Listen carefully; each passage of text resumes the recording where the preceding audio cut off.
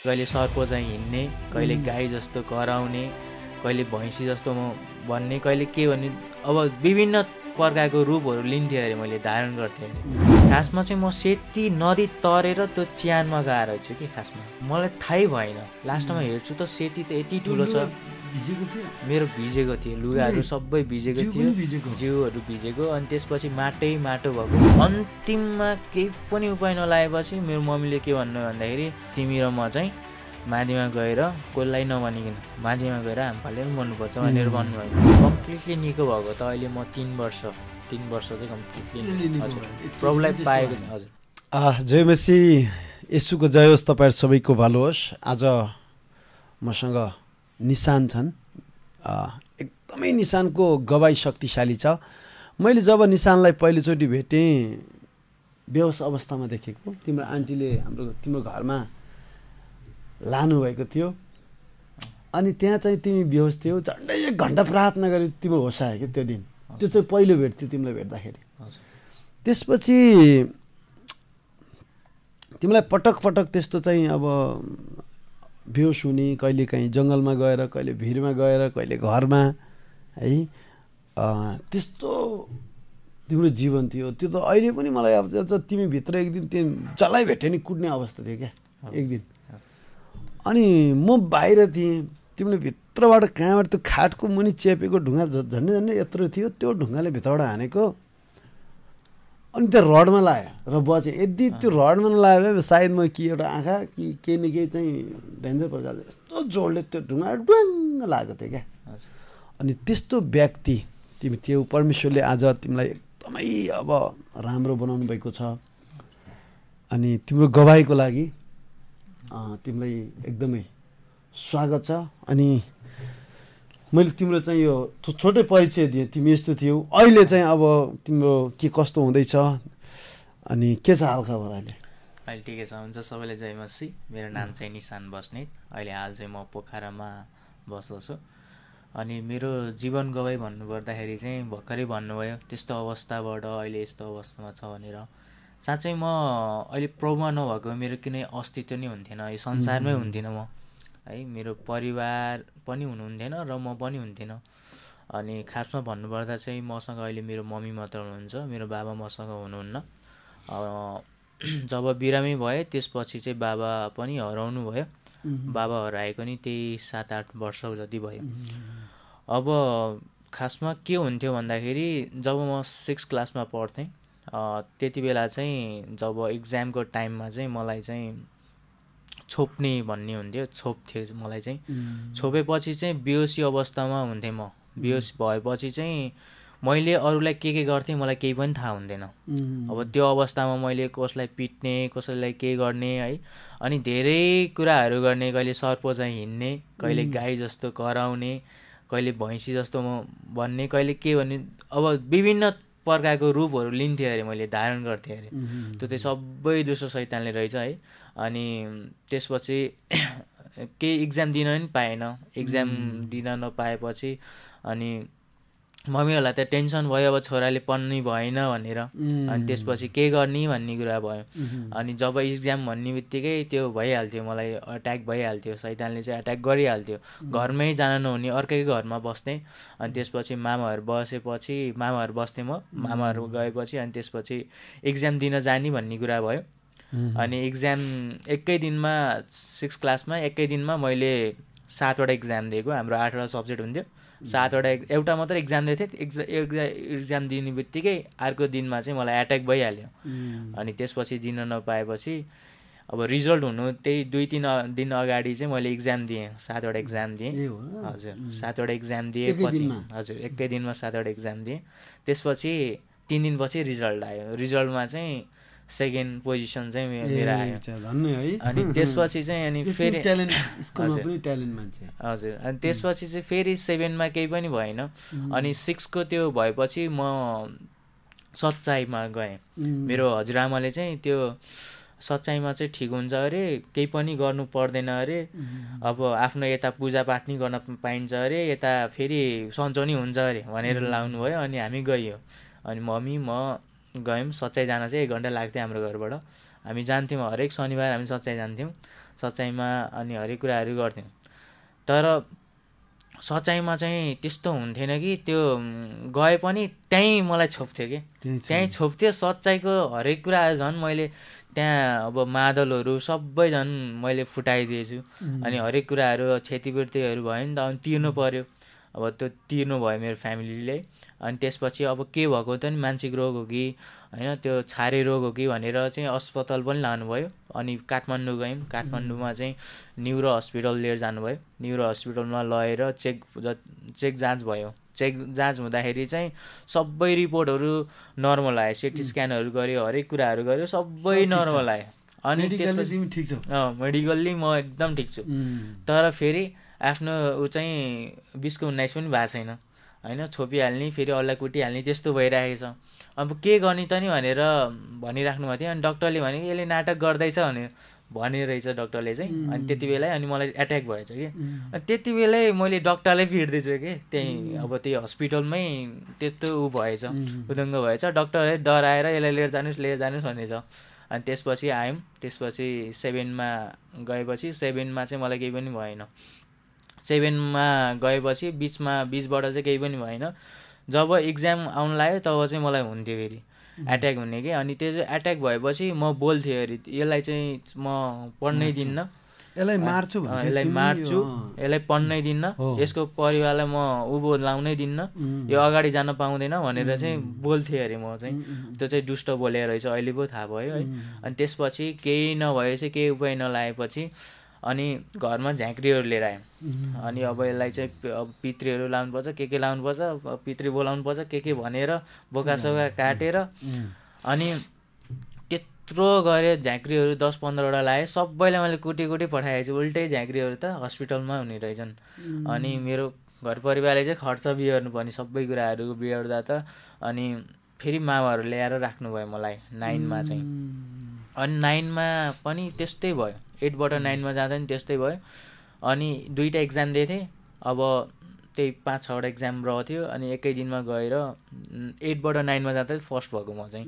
अनि त्यस्तो गर्दा अनि लास्टमा कहीँ पनि नभएपछि यताउति धामी झाँक्री हरेक कुराहरू अस्पताल कहीँ केही नभएपछि अन्तिममा केही पनि उपाय नलागेपछि मेरो मम्मीले के भन्नु भन्दाखेरि, बाबु अब घरमा चाहिँ न तेरो बाबा आउनुहुन्छ, अब कोही पनि छैन उ गर्ने, सहारा दिने, हौसला दिने कोही पनि छैन। त्यही भएर अब तिमी र म चाहिँ माथिमा गएर कसलाई नभनिकन माथिमा गएर हाम फालेर मर्नुपर्छ भनेर भन्नुभयो मम्मीले। अनि त्यति बेला चाहिँ मलाई एकदम मन दुख्यो। होइन मम्मी पछि चेन्ज हुन्छ होइन, हामीलाई पनि कसले हेर्नुहुन्छ भन्ने भइरहेको थियो मलाई चाहिँ। अनि म सन्चो हुन्छु एक दिन भन्ने भयो। अनि त्यसपछि कहीँ केही नभएपछि हाम्रो घरभन्दा उतापट्टि तल चाहिँ एउटा मुसलमान बस्नुहुन्छ कि। अनि त्यहाँ आन्टीले, त्यो मुस्लिम आन्टीले के भन्नुभयो भन्दाखेरि, हाम्रो मुस्लिम मस्जिदमा लगेपछि त्यहाँ हाम्रो बाबाहरू हुनुहुन्छ, उहाँले चाहिँ चट बारिदिनुहुन्छ, त्यस्तो सबै बारिदिनुहुन्छ भनेर भन्नुभयो।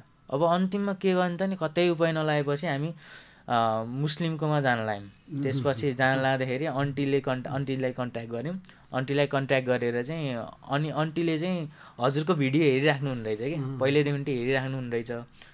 अनि हुन्छ म बारिदिन्छु, त्यहाँ लैदिन्छु भनेर आन्टीले भन्नुभयो। तर हामीलाई पावरहाउसमा झार्नु भयो आन्टीले।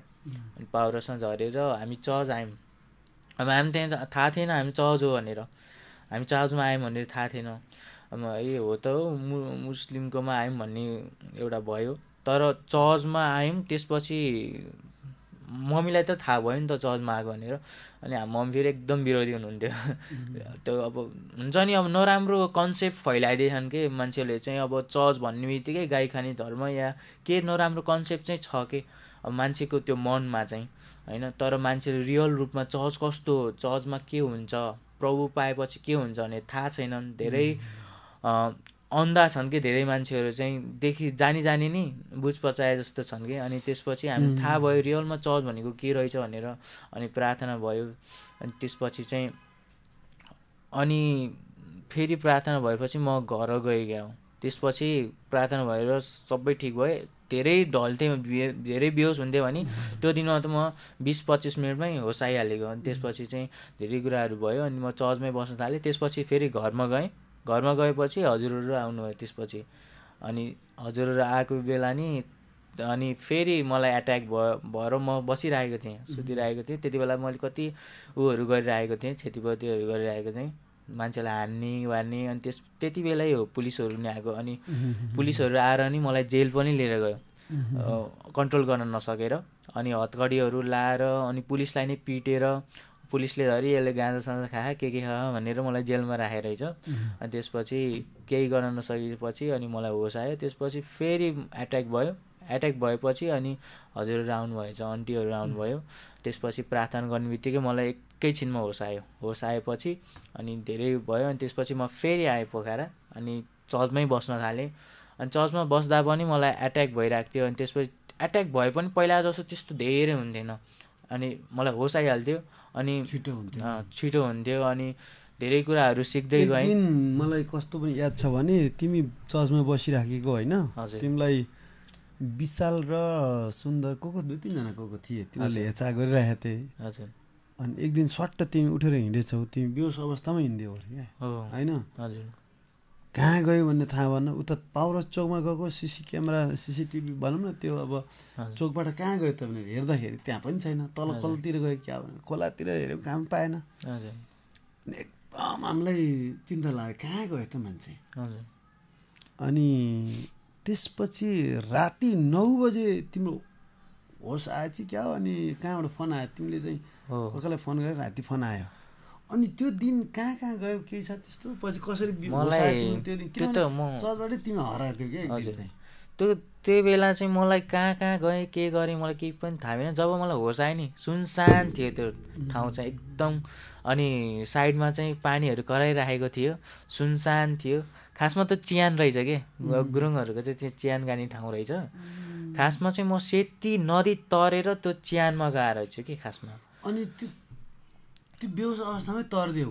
मलाई थाहै भएन। लास्टमा हेर्छु त सेती त यति ठुलो छ। भिजेको थियो? मेरो भिजेको थियो, लुगाहरू सबै भिजेको थियो, जिउहरू भिजेको। अनि त्यसपछि माटो भएको, माटोमा सुतेको। हाम्रो के थियो भने तिमी हरायौ नि, हाम्रो यता प्रार्थना सुरु भयो, प्रभु यसलाई मर्न नदिनुहोस् है अनि भनेर एकदम प्रार्थना गऱ्यौँ। तिम्रो त खोलामा हाम पालेको बेलामा बेहोस भयो त तिमी जान्दैछ नि, पानी खाएर मर्ने रहेछ नि त। हो नि। अनि पछि होस आउँदा त म त एकदम कहाँ छु म धेरै याद थिएँ। न घर छ कतै के छ। अनि हिँड्दै गएँ दौडिँदै गएँ, एकदम रुँदै थिएँ म, त्यो रुने अवस्थामा थिएँ। अनि त्यसपछि एउटा घर देखेँ। त्यो घरमा गएको, त्यहाँको आमाले के, एउटा बुढी आमा हुनुहुन्छ अनि छोरा बुहारी पनि हुनुहुरहेछ, छोरा चाहिँ बाहिर हुनुहुँदो रहेछ। अनि त्यसपछि बुढी आमाले के भन्नुभयो भन्दाखेरि, बाबु यति राति पनि कति खाएको त नि, अब त्यस्तो परिवारहरू कति टेन्सन गरेर छन् होला। आमालाई के लागेछ भन्दाखेरि यसले चाहिँ गाँजाहरू रक्सीहरू केही मद्यपान गरेर खाएर आएछ, त्यस्तो गर्नुहुन्न बाबु, त्यो तिम्रो परिवार धेरै आत्तिरहेछन् भनेर। अब उहाँलाई त थाहा छैन नि त के भएको भनेर। अनि त्यसपछि मैले मम्मीको नम्बर नै थाहा थिएन, दिदीको नम्बर थाहा थियो। मम्मीले पिर गर्नुहुन्छ भने दिदीलाई फोन गरेँ। अनि दिदीले चाहिँ यता आन्टीलाई फोन गरेर अनि हजुरहरू आउनु। हामी त्यहाँ गयौँ राति।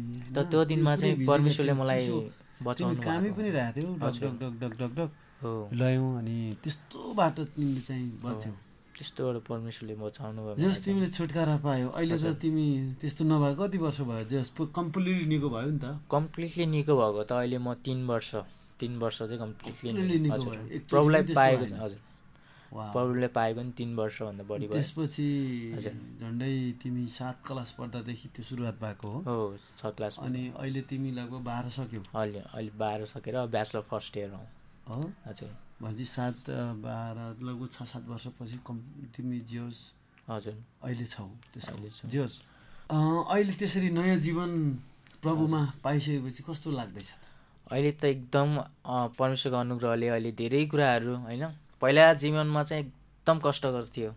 पहिलाको अब प्रभु नपाउँदा चाहिँ साँच्चै भन्नुपर्दा चाहिँ मेरो फादर भए पनि मेरो फादरले चाहिँ लास्टमा आउने बेला चाहिँ पैसा लिएर आउनुहुन्थ्यो क्या, पहिले पठाउनु हुन्थेन। अनि मम्मी मात्र घरमा। मेरो अब हजुरआमा पनि माइत बस्नुहुन्छ, अब त्यति हामीलाई हेर्नुहुन्न। आफ्नो घर भए तापनि होइन माइतै बस्ने। अनि हजुरबा चाहिँ पहिल्यै बित्नु भएको। अनि त्यो त्यति बेला चाहिँ एकदम गाह्रो थियो। मम्मीले चाहिँ अब मेला जानुहुन्थ्यो, कसैको ढुङ्गा बोक्ने हुन्छ नि, कसैको के गर्ने, मेलापात गरेर चाहिँ हामीलाई चाहिँ साँच्चै भन्नुपर्दा चाहिँ मम्मीले चाहिँ मेलापात गरेर पढाउनु भयो। अनि हरेक कुराहरू खाना घरमा नुन मसला तेल चाहिँ सबै मेलापात गरेर लिएर आउनुहुन्थ्यो। यतिसम्म कि मम्मीले आफू नखाए पनि, आफ्नो त्यो खाजा नखाए पनि मम्मीले चाहिँ आफ्नो पोल्टामा हुन्छ नि, पोल्टामा चाहिँ त्यो चिउराहरू पोको पारेर लिएर आएर खुवाउनुहुन्थ्यो कि हामीलाई। त्यो अवस्था थियो त्यति बेला चाहिँ। अब के खाने कस्तो गर्ने होइन, अरूलाई हेर्दा चाहिँ अब ओहो हामी पनि खान पाए जस्तो हुने त्यस्तो अवस्था थियो। जब परमेश्वरलाई पायौँ नि हामीले नयाँ टोटल्ली, मैले मात्र होइन मेरो परिवारले नै नयाँ जीवन पायो क्या। अनि त्यसपछि चाहिँ हामीलाई काम जुट्यो, परमेश्वरले काम जुटाउनु भयो। त्यही माथि फ्रीमा पढ्न पाएँ म 9बाट चाहिँ 12सम्म चाहिँ टोटल्ली फ्रीमा स्कलरसिपमा पढेको। अनि मम्मीले काम गर्नुहुन्थ्यो, हामीलाई त्यो काम गर्ने ठाउँमा चाहिँ मम्मीले स्कुलमा काम गर्नुहुन्थ्यो। हजुर त्यहाँ पनि फर्स्ट आउँथ्यो म। अनि त्यसपछि काम गर्ने ठाउँमा पनि मम्मीले हामीलाई चाहिँ फ्री खाना बस्न फ्री हुन्थ्यो। हामी स्कुलमा काम गर्थ्यौँ, मम्मीले काम गर्नुहुन्थ्यो। अनि मलाई चाहिँ त्यहाँ टोटल्ली पढ्न बस्न सबै फ्री हुन्थ्यो। अनि परमेश्वरले यति अनुग्रह गर्नुभयो कि खाना लाउनलाई केही पनि अभाव भएन। छुटाउनु मात्रै भएन, यता जस्तो इजरायललाई मिश्रको दासत्वबाट छुटाउनु मात्र भएन, उता लगेर दुध र मह बग्ने देशमा लानु भयो नि त। हजुर हो होइन, तिमीलाई त्यो विभिन्न त्यो कष्टबाट बाधाबाट त्यो एउटा श्रापित एउटा दुखी जीवनबाट ल्याएर यता प्रशस्तमा ल्याउनु भयो आशिषमा। अनि बाइबलमा भनेको छ नि परमेश्वरले चाहिँ धुलोबाट उठाउनुहुन्छ भनेर। साँच्चै नै मलाई अहिले फिल भइरहेको छ परमेश्वरले यति धुलोबाट उठाउँदै हुनुहुन्छ कि होइन। त्यही बेला चाहिँ हामी त केही पनि थिएनौँ, के गर्ने कसो गर्ने होइन, अन्धकार थियो जीवन, के गर्ने भोलि हाम्रो के हुन्छ भन्ने थियो। अहिले आज परमेश्वरमा भएपछि जे कुरा नि गर्ने आँट हुन्छ कि त्यो जोस होइन, परमेश्वरले पुरा गर्नुहुन्छ भन्ने कुराहरू हुन्छ। अनि 12 सकेपछि मैले काम पाएँ यहाँ कन्सल्टेन्सीमा। अनि कन्सल्टेन्सीमा पहिले 12 इक्जाम नदिनु भन्दै अगाडि 1 महिना अगाडि चाहिँ म इन्टरभ्यू दिन आएको थिएँ। अनि इन्टरभ्यूमा चाहिँ म सिलेक्टेड भएँ। अनि त्यसपछि इक्जाम पछि आऊ भनेर भन्नुभयो। अनि त्यसपछि म यहीँ पोखरै आएर बस्ने निर्णय गरेँ। अनि पोखरै आएर म काममा लागेँ। अनि काममा गएँ। अनि काममा गएपछि त्यस्तै 15 दिनपछि चाहिँ मलाई अशान्ति फिल भयो। किन अशान्ति फिल भयो भन्दाखेरि 15 दिनसम्म त ठिक थियो, 15 दिनपछि किन अशान्ति फिल भयो भन्दाखेरि त्यहाँ धेरै प्रेसर भयो होइन। अब अरू मान्छेहरू आउने गालीहरू गर्ने है, अब टोटल्ली हामीले ह्यान्डल गर्थ्यौँ। अनि गालीहरू गर्ने, अनि झुट बोल्न पर्ने, त्यस्तो भएपछि मलाई अशान्ति फिल भयो। अनि मैले छोडिदिएँ, त्यो काम चाहिँ छोडिदिएँ। अनि ट्युसनहरू पढाउन लागेँ। अनि ट्युसनमा चाहिँ परमेश्वरले यति अनुग्रह गर्नुभयो कि मैले 1 जनाबाट स्टार्ट गरेको थिएँ, त्यसपछि 2 जना भयो, 3 जना भयो, त्यस्तै गर्दा गर्दा 15-16 जना स्टुडेन्ट भए ट्युसनमा पनि। अनि परमेश्वरले त्यति अनुग्रह गरेर अनि उता मैले जुन कमाइ गर्थेँ नि परमेश्वरले यता डबल गरिदिनु भयो क्या त्यो कमाइहरू चाहिँ। अनि त्यसपछि फेरि ट्युसनपछि अब ट्युसन त अब लङ लास्टिङ हुँदैन। त्यसपछि फेरि अहिले चाहिँ म चाहिँ सेल्स एन्ड मार्केटिङ म्यानेजर हो। अहिले बेबील्यान्डको चाहिँ सेल्स एन्ड मार्केटिङ म्यानेजरमा छु।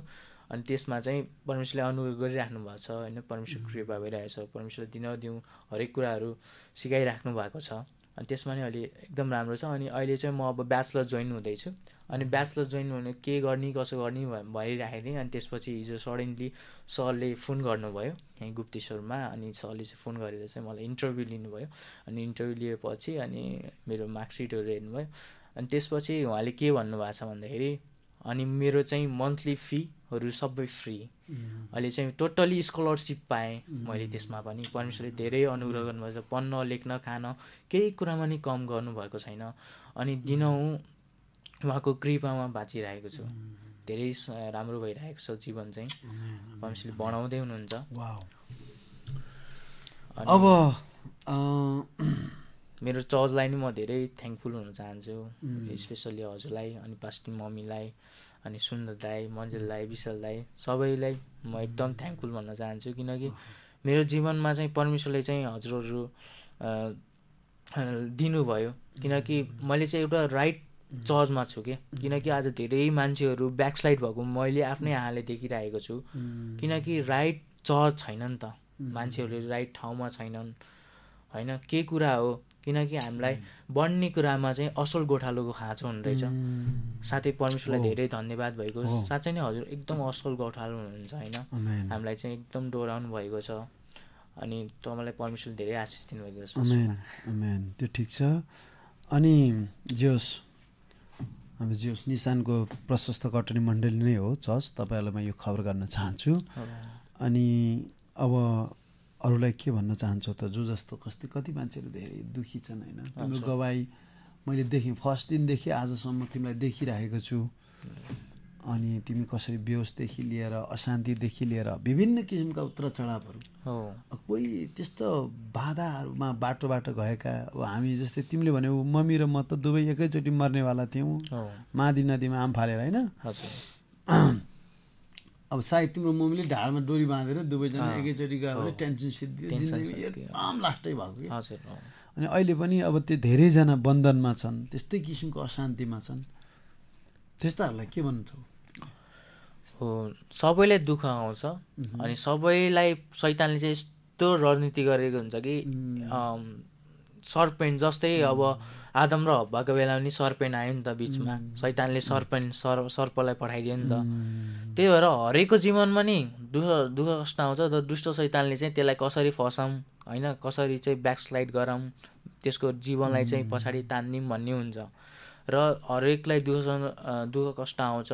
यदि तपाईँहरूलाई नि मेरो जस्तै फेजबाट जानुभयो भने साँच्चै नै परमेश्वरले हजुरलाई चुन्दै हुनुहुन्छ। किनकि परमेश्वरले बाटो बनाउँदै हुनुहुन्छ। किनकि जहाँ नि नराम्रो कुरा छ नि त्यसमा चाहिँ परमेश्वरले भलाइको कुराहरू गर्नुहुन्छ। यदि मलाई त्यस्तो दुःख कष्ट आउँथेन भने मैले परमेश्वरलाई चिन्थिनँ होला, मैले रियल अनन्तको जीवन पाउँथिनँ होला।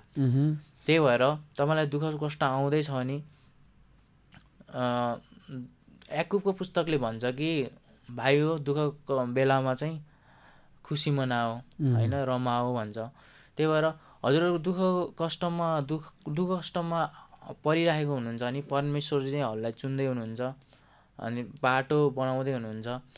आज यदि म दुःख कष्टमा हुन्थिनँ भने परमेश्वरको राज्यमा हुन्थिनँ। सायद दुष्टले मलाई मारिसक्थ्यो, मेरो अस्तित्व हुन्थेन। आज निशान बस्नेतको भनेर कसैले पनि चिन्नुहुन्थेन है। आज यसरी गवाई भन्ने मौका नि पाउँथिनँ। त्यही भएर परमेश्वरले गवाई बनाउनुहुन्छ हरेकको जीवनमा। त्यही हो कि हामीले चाहिँ राइट बाटोको सत्य परमेश्वरको त्यो चाहिँ चिन्नु पर्ने हुँदैछ। त्यही भएर मेरो जीवन गवाईमा यति नै हो कि तपाईँहरूको जीवनमा केही अप्ठ्यारो बाधाहरू आउँदै भने त्यसलाई चाहिँ पोजिटिभ वेमा लिनुहोस्। अनि जसले सुसमाचार सुनाउँदै हुनुहुन्छ नि त्यसको चाहिँ हात हामीले कहिले छोड्नु हुँदैन। किनकि उहाँहरूद्वारा नै हामीले चाहिँ प्रभुलाई चिन्न सक्ने रहेछौँ। आज मेरो अन्टी नहुनुभयो भए आज म परमेश्वरमा डोरिन्थिनँ होला। अनि आज झन् कति कुराहरू हुन्थ्यो होला कि शैतानले चाहिँ कस्तो रणनीतिमा लगेर चाहिँ आज म कस्तो अवस्था हुन्थ्यो होला। तर परमेश्वरले चाहिँ एकदम भलाइमा परिणत गर्नुहुन्छ। हाम्रो परमेश्वर चाहिँ जिउँदो हुनुहुन्छ। त्यही परमेश्वरले बिर्सिनु हुँदैन हामीले चाहिँ। प्रियहरू, यदि तपाईँ जो जीवनदेखि हार खानुभएको छ, धेरै समस्याको बाटो भएर जानुभएको छ, मरौँ जस्तो लाग्छ, जे गरे नि हुँदैन भने एकचोटि येशूलाई चाखेर हेर्नुहोस्। येशू भला हुनुहुन्छ। उहाँले भन्नुभएको छ, हे सबै थाकेका बोझले दबिएकाहरू म कहाँ हो, म तिमीहरूलाई विश्राम दिनेछु। उहाँ तपाईँको बोझा उठाउन चाहनुहुन्छ। तपाईँको साथमा भएर तपाईँलाई छुटकारा, नयाँ जीवन, अनन्त जीवन दिन चाहनुहुन्छ। निशान मृत्युको मुखबाट बाँचेको मलाई थाहा छ, मैले देखेको छु। अनि उसको लागि हामीले धेरै रिस्क पनि उठायौँ है। अनि तिम्रो त्यो क्रियाकलाप थियो नि जुन एक दिन त पानी छापिदियो क्या, पानी छाप्दै थियो। अब ढुङ्गा हान्ला कि क्या, अब तिमी सायद बेहोसमा थियौ। त्यहाँनिर विशाल, मन्जिल, म थियौँ, सुन्दर पनि थियो त्यो दिन, पानी फाल्दो दिनमा सायद। अनि त्यहाँ थियौँ। त्यो दिन के भइदियो भने तिमीले अचानक चाहिँ पानीको बाल्टी थियो त्यहाँ, सायद फुलमा हाल्नलाई के गर्नलाई त्यो पानी राखेको थियो, त्यो पानी लगाएर मलाई खनाइदियो।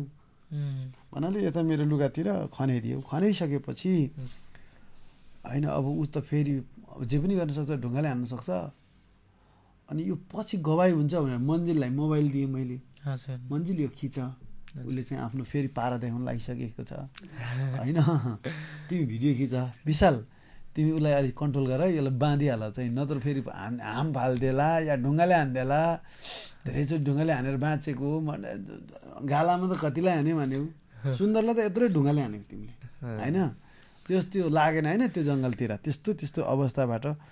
अनि त्यो भिडियो बनाएको थियो। पछि मलाई मुद्दा चल्दाखेरि त्यो भिडियो देखेँ तिम्रो, देखिसकेपछि के हो यस्तो भनेर, अब जे होस् तिम्रो कारणले गर्दाखेरि त्यहाँ चौकीमा पनि त्यहाँनिर जान पायो, तिमीले सुसमाचार सुनाउनु मौका पायो, इस्यु जिउँदो हुनुहुन्छ भनेर, अदालतमा चाहिँ न्यायाधीशको अगाडि भन्ने मौका पायो। त्यसपछि तिमीले चाहिँ जे होस् त्यहाँनिर पनि सुसमाचार भयो क्या। अनि जे होस् कतिपल्ट कष्टका बाटोबाट जाँदै गर्दा परमेश्वरले भलाइ उत्पन्न, त्यो धेरै रिस्क थियो धेरै रिस्क।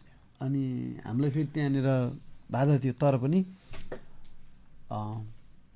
तिम्रो घटनाले गर्दा प्रभुको महिमा भयो त्यहाँनिर होइन, त्यहाँनिर। तर उता फेरि रिस्क थियो फेरि एकदमै है, धेरै रिस्कमा त्यो तिमीलाई चाहिँ हामीले प्रार्थना गरेर, अनि सायद अरू चलले राख्दैन थियो, हामी सक्दैनौँ यस्तो चाहिँ देखिँदैन। इभन मेरो फ्यामिली, मेरो मामाहरूले नि मलाई त्यो उता रियाबमा हुन्छ नि सुधार केन्द्रमा चाहिँ हालिदिने जस्तो कुराहरू गर्नुभएको थियो कि।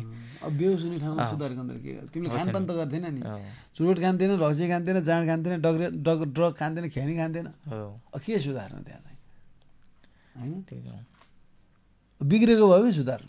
त्यसैले तपाईँको लागि यदि तपाईँ जीवनदेखि थाक्नु भएको छ भने तपाईँको लागि राइट ठाउँ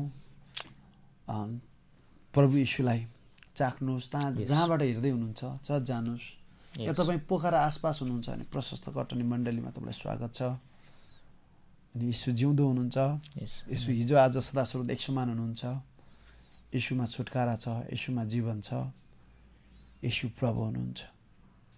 धेरै धन्यवाद तिम्रो यो समयको लागि, प्रभु धेरै आशीष दिउन्, अझै एकदम प्रगति गरेर अझै तिमी माथि पुगेर अझै यसरी चाहिँ अर्को पार्ट 2 गवाई लिन पाऊँ, मेरो प्रार्थना इच्छा, ताकि तिम्रो एकदम उन्नतिको, सफलताको, विजय, जस्तै दानियल टप लेभलमा थियो, योसेफ टप लेभलमा थिए, मेरो प्रार्थना यो कि तिमी देशको टप लेभलमा गएर परमेश्वर, किनभने तिमी पहिलो कुरो फर्स्ट स्टुडेन्ट पनि हो, तिमीमा खुबी क्षमता पनि छ होइन। अनि दोस्रो कुरो परमेश्वर, अब त्यो पनि छ, अनि परमेश्वर नै हुनुहुन्छ साथमा। अनि आफ्नो मेहनतमा लागिरहेर अगाडि बढिरह्यो भने यु क्यान डु द्याट होइन। अनि देशको उच्च तहमा असल मान्छेहरू हुनु जरुरी छ, जसले परमेश्वरलाई चाखेको अनि सठिक प्रकारले राज्य गर्ने एउटा महान व्यक्ति बनोस् भन्ने तिम्रो अब यो ब्याचलरको पढाइ सुरु हुँदै गर्दाखेरि त्यही शुभकामना छ। प्रभु धेरै आशीष दिउन्। कति वर्ष भयो? म अब 20 वर्ष हुन्छु। चम्किलो भविष्य धेरै चम्किलो छ है। प्रभु एकदम हिम्मत नहार्नु, अगाडि बढ्नु, कहिल्यै पनि नबिर्सिनु। हाम्रो नाम आफ्नो सबै बिर्से पनि येशू जिउँदो हुनुहुन्छ, उहाँ मेरो साथमा हुनुहुन्छ, मलाई उहाँले प्रेम गर्नुहुन्छ भन्ने कुरा कहिल्यै नबिर्सिनु। एउटा कुरा, एउटा पद नबिर्सिनु, पहिले हुन्न 4 को 4 जो हामी भित्र हुनुहुन्छ, अहिले ग्रहण गरिसकेपछि बाबुले जो प्रभु आएर बस्नु भएको छ, उहाँ संसारमा हुने भन्दा सबै समस्याहरूभन्दा महान है। प्रभु तिमीलाई धेरै आशीष दिनु। हुन्छ। जय मसीह।